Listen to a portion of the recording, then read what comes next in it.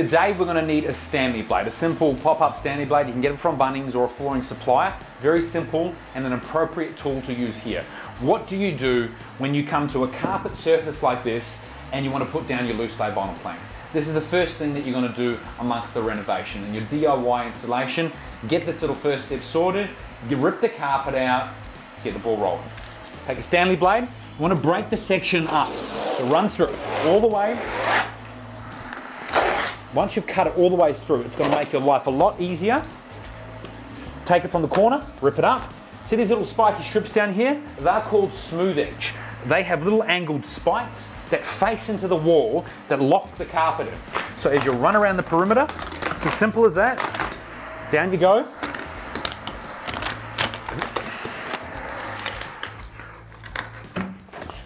Why it's easier to break it up into small pieces like this, because when you have a smaller ute or a trailer, first of all, it's easier to manage. Roll it up nice and simply, put it out down here. Same thing happens with the carpet. This is the carpet underlay, so that's going to be fastened again. Roll it up.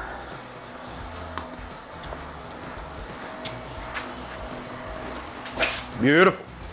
Once you've got your carpet up, the next thing to attack here is your smooth edge. As you can see on the smooth edge, there's nails. Every roughly 200, there's a nail.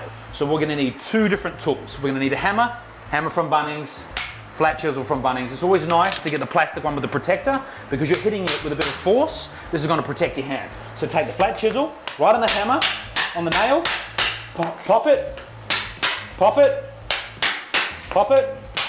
So if you get a bit of a flow happening, it's a simple 1, 2, and then it kicks up off the floor.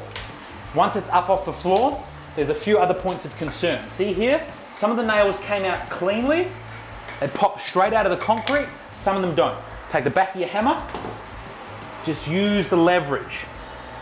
Roll it along, use the leverage.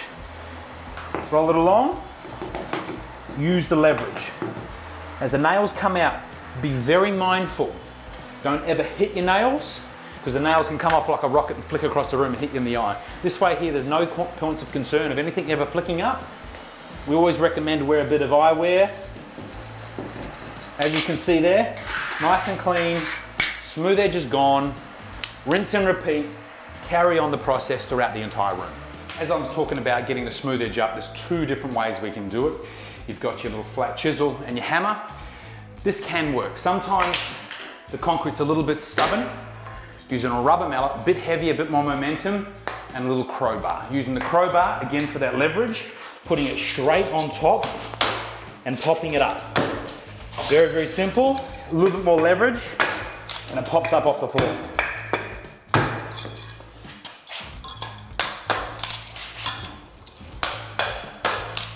I still prefer that hammer actually. With the pinch bar, two different methods to take it. You can either flip it this way, hit it, or you can turn it.